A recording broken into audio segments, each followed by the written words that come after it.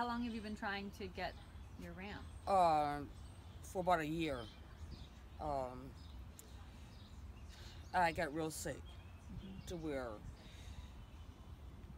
I wasn't expecting to make it. I just got sick to where I had to learn how to do everything all over again. I mean, walk, dress myself, and I was just wondering how was I going to be able to actually get up my steps. Um, Not only with this roadblock here, I was having this roadblock with getting a motorized wheelchair. So I said, okay, it's just one thing at a time.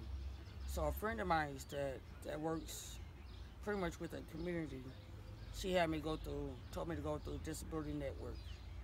Now once Carrie,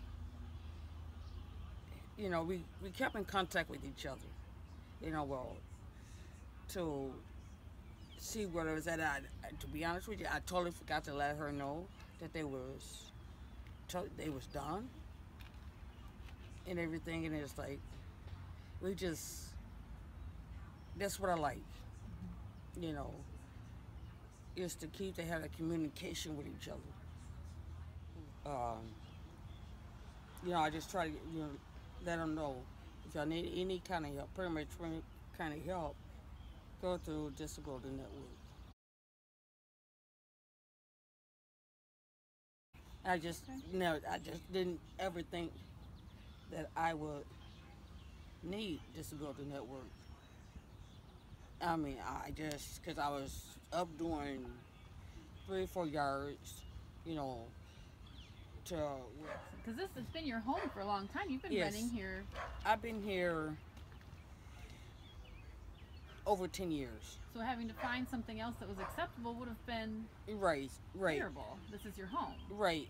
Not only that, to sell my 3 animals, and like I said, if they can't accept my animals, they can't accept me.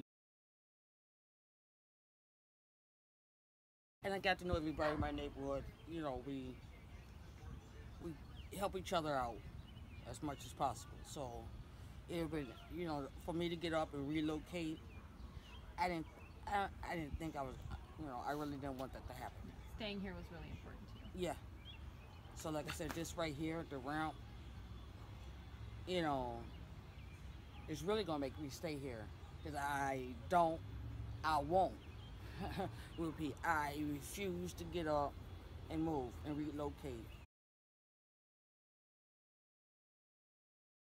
You can be independent now. Yes, more Stay in the independent. community that you love, around the neighbors that you've built all these relationships with. Yes, because I know when I was in the hospital. Matter of fact, I went in the hospital around about this time. I spent my birthday, Father's Day, the 4th of July. Matter of fact, I didn't come home until August 1st of last year. I was determined that I was going to learn how to do things all over again. And this is what I did, to come home to my home.